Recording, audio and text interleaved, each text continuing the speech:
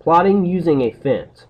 Right now, if I come up here and I click on my MoDOT plotting, if there is a border that's out there on the sheet, it's going to look at that border and try to print around that border. If that's what you want, that's fine. But there may be certain times where I come in here, maybe I just need to print out maybe a certain section through here to print out to a B size sheet or D size sheet to maybe put notes on if I need to go out to the field, or look into a little bit more detail if I zoom into it and put on a hard copy.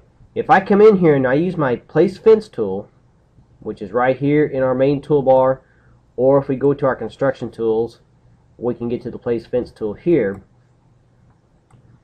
and I'm going to define my fence type as a block, and I come in here and I place a fence inside here, that will override the border that is attached to the sheet. So if I have an active fence that's out here, just like the way I did it there, and I come in here and I use my MoDOT plotting, whatever parameters that you have set up here, it's going to do that. But now it's just going to print out this section right here to the size paper that you have. Whether it's the B size sheet, D size sheet, long, A size sheet, depending on what plotter that you send it to, that's what's going to be printed out. And you'll notice here that your scale has changed also, depending on what this is right here.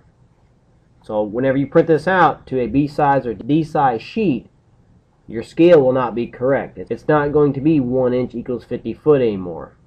It's going to be a different scale, so you have to kind of keep that in mind also. Because if I come in here and I close this out, remove my fence, and you can do that by just clicking on the Place Fence tool. If I have an active fence out here and I click on the Place Fence tool again, it'll remove that fence. And I come in here now and I do the MoDOT plotting, you're going to see the scale is back to 100. So kind of keep that in mind too, that it won't be to scale whenever you place a fence around a certain area to print.